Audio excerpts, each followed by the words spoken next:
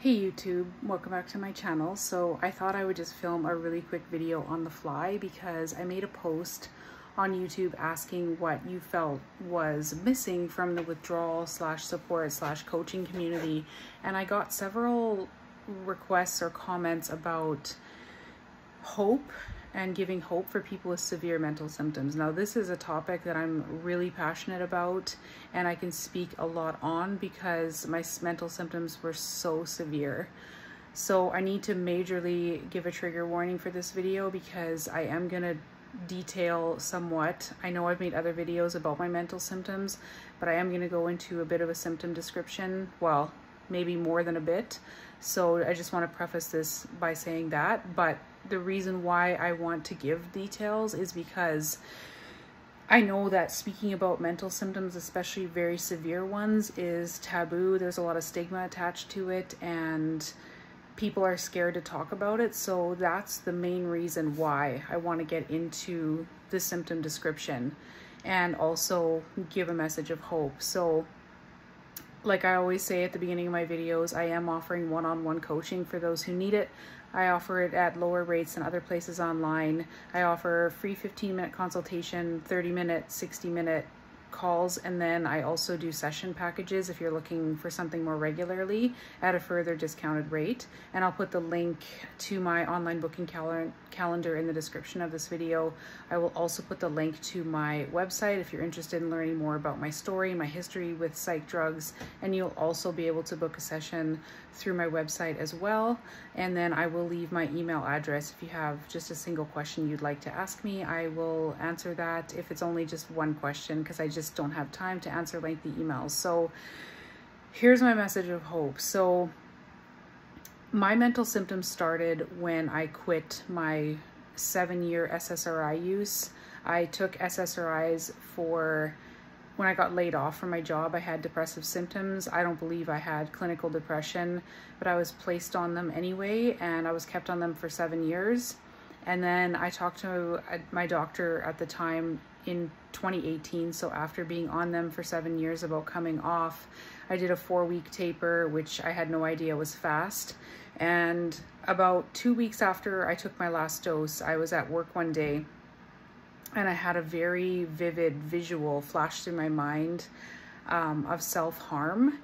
So this is where I'm going to get into the trigger warning here.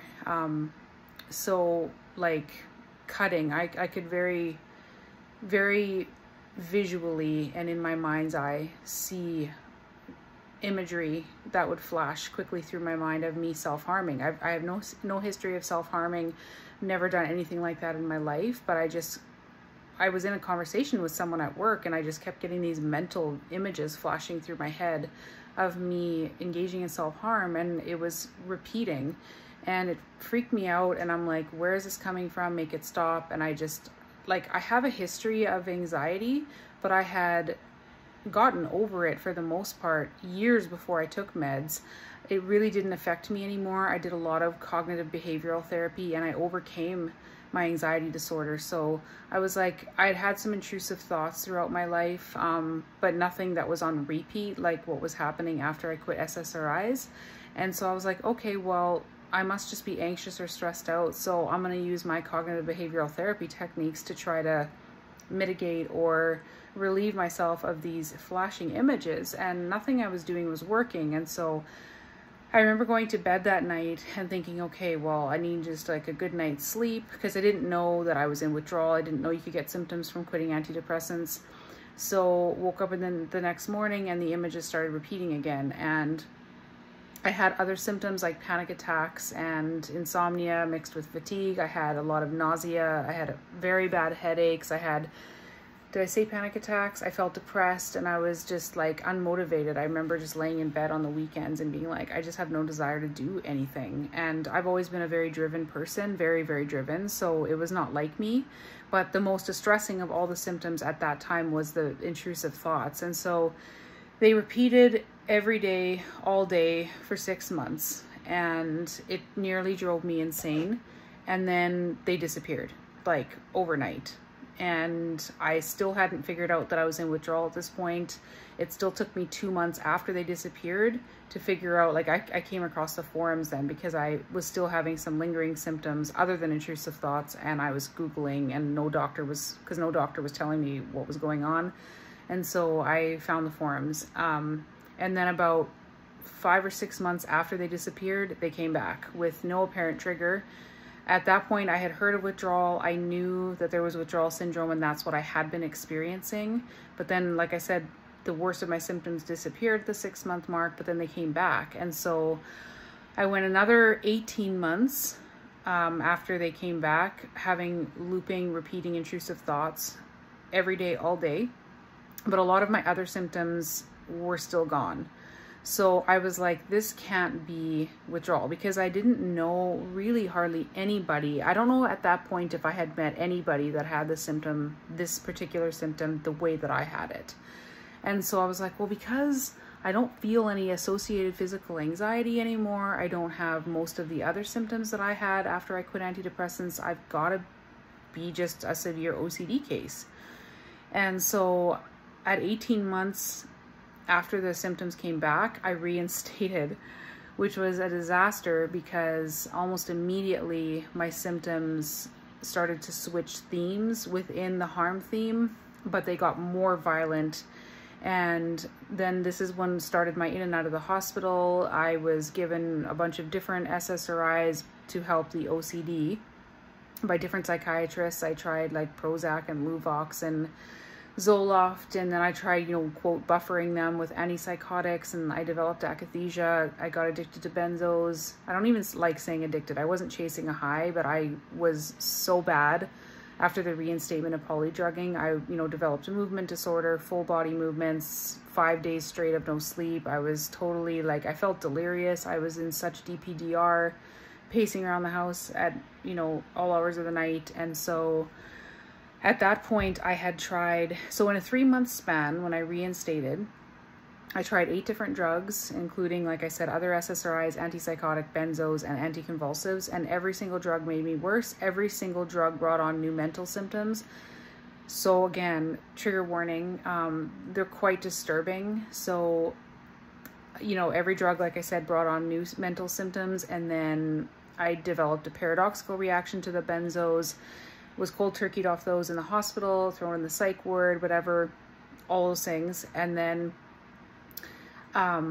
after coming off the Benzos, my mind was absolutely psychotic. I was having repeating thoughts all day long. So not only did the meds not help, which is why I reinstated, but everything got worse. And then I developed all of the physical symptoms, the burning, the electricity, the movements, the akathisia, it was just an absolute nightmare. And I was having visions that would just rotate between these every second of the day. I developed tactile hallucinations. That's what they called them. One psychiatrist, so she said somatic hallucinations. I would have thoughts of, a sword or a knife being pounded into my, pummeled into my chest with extreme force. And I could feel every sensation that you would feel if that was really happening. The coolness of the weapon, the sharpness, and then right after that, I'd have an intrusive thought of an axe going through my head or something ripping through my spine. And I was constantly moving, and my body would throw itself forward if I was having an intrusive about something going through my back. And then if something was going through my chest, I would physically have a visceral reaction, like it was real.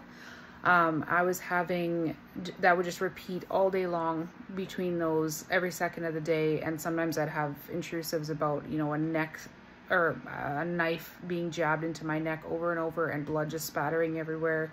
I would see myself swinging from nooses. I would have demonic screaming in my head, hissing, laughing, gurgling. I mean, and I would go like this because it was like I could almost feel my ear moving because it was so loud that I felt like a whoop in my ear, if someone jumped out in front of you or behind you, behind you and screamed in your ear, and you would kind of have that whoop in your ear.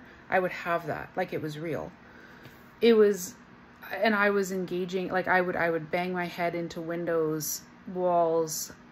I spent so much time screaming.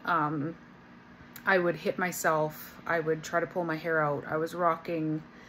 It was an absolute nightmare. And again, the reason I share this is because I had several requests to speak on the mental symptoms and how to give hope for them. And I know, like I said, that this is a taboo topic and people don't want to talk about it. And also it's not as common in this community, or at least people aren't talking about it in a way that makes it seem common as a lot of the other symptoms like DPDR, and all the symptoms are horrible, like extreme insomnia and akathisia. They're all horrible. But the mental symptoms are just, that was my experience through all the forums and groups I was in, all the people I talked to. I just could not find very many people, just a handful of people in my years of searching that had it like I had it. But I've put my other mental symptom videos out. I've had other people come forward and messaging me and saying, oh my God, this is me. And so I did not have, like, prior to medication, I would have the odd intrusive thought, like a lot of people experience. Some of them would kind of jar me and I'd have a panic attack, but then it would just go away. It'd be like a one-off thing. It would freak me out and then it was gone. This was repeating and repeating and repeating and repeating for years on end. And then I've shared this before. So from my first SSRI withdrawal, which was in April of 2018 when I came off, I then did not have my first window from mental symptoms until August of 2021. So that is 3.5 years, and that was like an hour window where I suddenly felt like my thoughts weren't in the forefront of my mind. They were still there and I was aware of it, but it was more in the background. And then I went to bed and woke up and it started over again. And then I started getting kind of windows and waves where I would have brief periods where I'd forget about it and I'd be fully present and not in my head constantly with violence. That just went through a lot of windows and waves after August of 2021. And then in November of 2022, I started having these weird, strange brain sensations, but they felt pleasant as opposed to like the burning and sloshing and zapping that I had felt before. And then it was like the normal part of my brain turned back on. And suddenly, you know, I could go a week without having repeating thoughts. And then, you know, they were gone. They weren't just like in the back, they were gone. And now, like, my experience is I live a normal life. I don't wake up. Like, it used to be so bad that I wouldn't even be fully awake yet. I wouldn't even have my eyes open and my thoughts were repeating. It was just horrendous. And then, you know, now I wake up and, you know, I watch Sesame Street with I have a little girl. And that's the thing too, is, I mean, I had bad physical symptoms, don't get me wrong, I did, but they didn't not last nearly as long as the mental. And so I could never distract, but I tried so hard to distract. So I reconnected with an ex-boyfriend that I had been madly in love with for so many years and got pregnant. So, I mean, and I just remember being with him and being like, this guy was the man of my dreams for so long when I used to be normal. And now I'm around him and I'm trying so hard to, like, he is the one person that could distract me from this, and I still wasn't distracted. I would spend days with him, and he was someone that I knew very, very, very well because I had been with for years. And then when we reconnected, I was like, I can be myself around him. He knew about my drug withdrawal and all that stuff, but he hadn't seen me since I reinstated. And anyway, so I remember just trying to be in the moment with him. We'd like go out for a meal, or we would, you know, sit at home a lot of the time because we, you know, I was just so out of my mind, and I just was like, and I remember like he knew about my thoughts and stuff like that, but he didn't know how bad it was. Like, I would try to do stuff with him and I was just so distracted by my thoughts. The only thing that took me out of my thoughts was sex. And that was, you know, brief periods of time. And that's how I got pregnant. Anyway, so when my daughter was 6 months old, November of 2022, it was like the normal part of my brain turned on. And now I get up in the morning, I watch Sesame Street, I don't drink like regular coffee. I drink decaf. I can do that. I drink decaf coffee and I go about my day. I work, I coach, I run my errands, I take care of my house, my daughter, and I'm like a normal person now. And I have cried tears of joy like over and over and over and over, because I mean, I never, ever, ever, ever thought that I would ever have a normal head again. Because that whole neuroscience thing where it says what fires together wires together. And I'm like, my God, I've had these repeating thoughts for literally years, like from the moment I wake up to the moment I go to bed. How is that not like so deeply ingrained?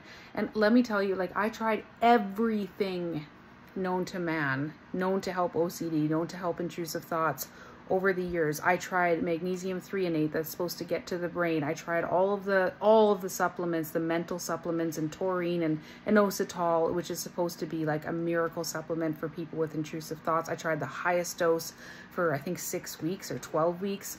This was before I had akathisia. I tried NAC in like the highest doses, which is supposed to be like a detoxer and all that, and it's supposed to help with intrusive thoughts. None of it made any difference. I tried exposure and response prevention. I tried CBT. I tried like everything you can try. I tried reinstating the drugs. I tried taking the quote OCD drugs bolstered with an antipsychotic. I tried, you know, everything, and nothing helped. I tried distraction. I could not distract. I mean, my body would be present somewhere where, you know, you'd think you could distract, like being around my ex-boyfriend and trying to do things with him.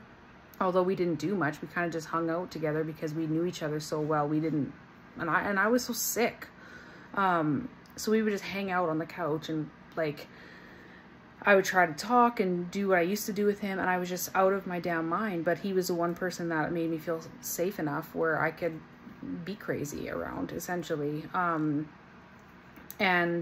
I tried everything and nothing helped. And I remember just being like, am I having seizures? Because it was just on repeat, and it didn't matter what I did. It was like my brain was, and I also had like the sensations like brain burning and sloshing around, and I had brain zaps in my first withdrawal, and I had like feeling like there was hot spiders dancing on my face and on my head, and hot oil being dripped, and like I had all these crazy nerve sensations and lots of face pain. I had face and head pain, all kinds of stuff, and I just was like, my brain is so screwed. It was so incredibly screwed up. And now I feel better, and I sleep, you know, 8 to 10 hours a night. I mean, depending on my daughter, you know, and it's amazing to me that you can recover from this. And I remember just being like, nobody has these types of mental symptoms like me. Like, how am I ever going to get better? And the couple of people and handful of people that I did talk to, they were not getting better. And so I was like, my God, how am I going to live with this for the rest of my life? Like, I'm going to end up ending it because I cannot cope with this. Like, but I always clung to, okay, if other people with severe symptoms, even though they're not the same as mine, if they can recover, then I'm going to recover. And Traumatized 80 is very well known in this community. I became friends with her. I know she didn't have the same mental symptoms as me, but she was a very severe case. Many people in this community are friends with her, or sorry, are aware of her and are aware of her story.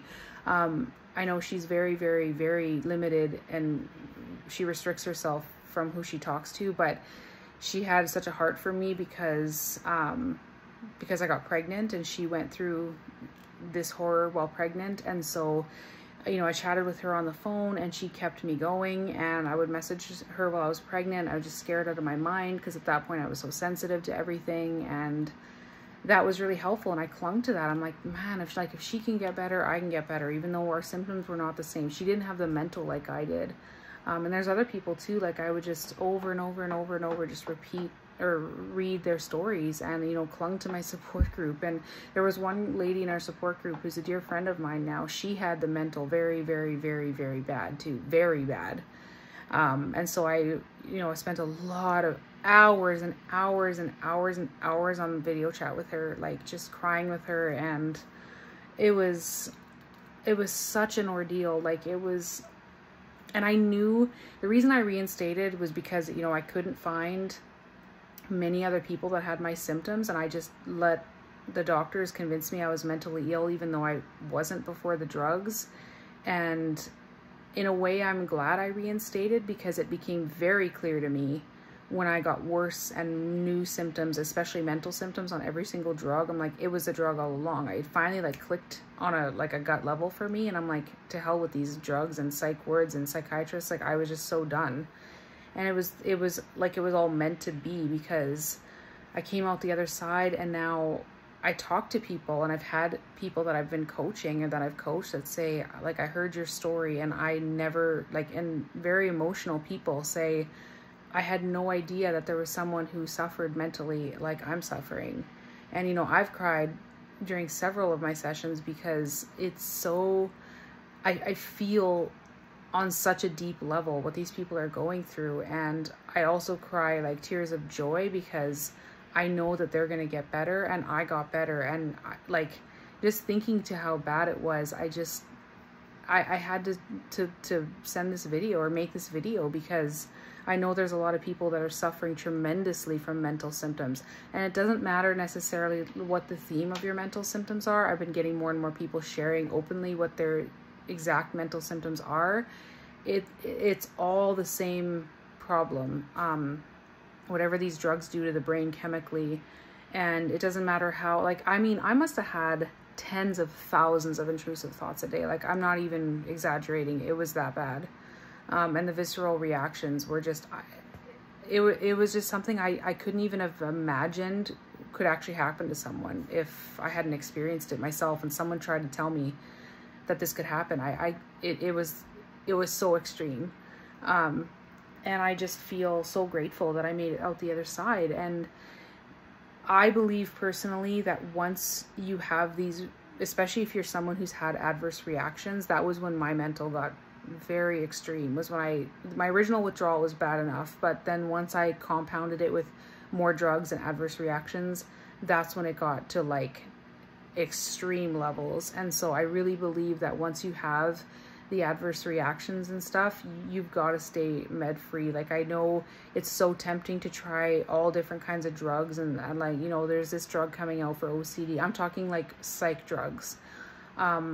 But I really feel like you have to stay off them, you know, and it's just something goes really wrong in your brain when you have these reactions, and eventually you do recover. But the more, I always say to people, if you're going, I know reinstatement works for some people, but if you're going to reinstate or go down the drug route because, you know, your family is pressuring you or encouraging you, and you just feel like that's the route for you, I never tell people what to do, but I say you either got to shit or get off the pot. You can't be messing around with, you know, a week of pills here and, well, you know, I'm going to go drug free, but after 3 months, oh, I can't take it, so I'm going to take Benzos for 2 weeks. Or I'm going to try an antipsychotic for a week or two just so I can sleep. I just don't feel like you can do that when you're like this. And I know some people will disagree with me, but I've just seen it time and again where, you know, if you do decide to go the drug route, you have to stick to a plan. You can't, and that was what I did when I reinstated was, you know, I was getting conflicting information from, you know, my doctors versus the forums. And so I was like, because the doctors kept saying you need to be on a high dose for OCD. You have to be on like the max dose of Luvox and all those ones. But then the forums are like, no, you want to prevent like the most severe adverse reactions. Start low. You know, that should be enough to mitigate withdrawal. And so I was going up and down in doses. That's another thing. You know, there's the going on and off the drugs, which I really feel is just a catalyst for just bomb after bomb going off in your nervous system.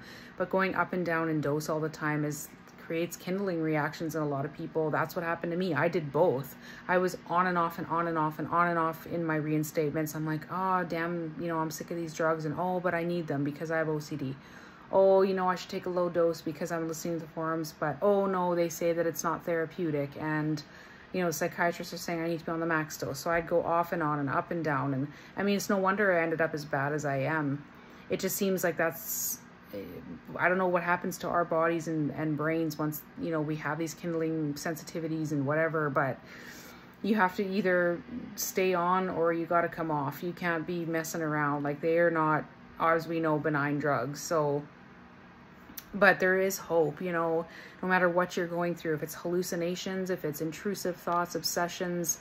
And I know, like, you know, you're not probably obsessing about cupcakes and rainbows and lollipops. The themes are very, very dark, and they impose on your values and the things that you cherish the most. That's where they come and warp and dement them. It's twisted. I don't know what the brain is, I don't know, but that's what happens. So, I mean, I've been through all of that, and it just goes away eventually. And you got to listen to the people who have had success and come out the other side, because I spent so long doubting, you know, wow, do you really recover? You know, staying off drugs, don't I need them? Aren't I mentally ill? Blah, blah, blah. And, you know, nobody has my symptoms, so nobody understands. And eventually I was like, okay, Melissa, like, you've been going through this long enough. Your family is sick of hearing about it. You're sick of suffering. Like, you got to commit. You got to stay on, or you got to come off. And so I finally was like, I'm coming off this shit. I'm staying off, and I'm going to heal come hell or high water. And I did. So that's just my little message of hope. I hope it's a hopeful message. That's why I outlined how bad my symptoms are, because I think people who are severe need to hear that, you know, that you can come out the other side, but you really have to take care of yourself. I was very careful with, you know, I was never ever taking a psych drug ever again, but I also was very careful with any other pharmaceuticals. I can't take anything over the counter pharmaceutical without a reaction, even now. And so I stay clear of everything unless it's life or death. And I'm very, very careful about my toxic load. So I changed all of my personal care products, my household cleaning products, things I use on a daily basis, and I swear it helped me. So that's just my 2 cents, but you guys are gonna make it through no matter, you know, how much. I mean, it is like, it's torture, like actual literal torture, when you can't escape your own mind that is on repeat with thoughts that are not even yours, day in and day out, thousands and tens of thousands of times a day for what feels like eternity. But it will change for you. So just take care of yourself and do the best that you can to actively distract and get support and hold on to that hope, because it does eventually change. So this is getting long. I'm going to stop this now, but there's my hope video for those of you who have severe mental symptoms.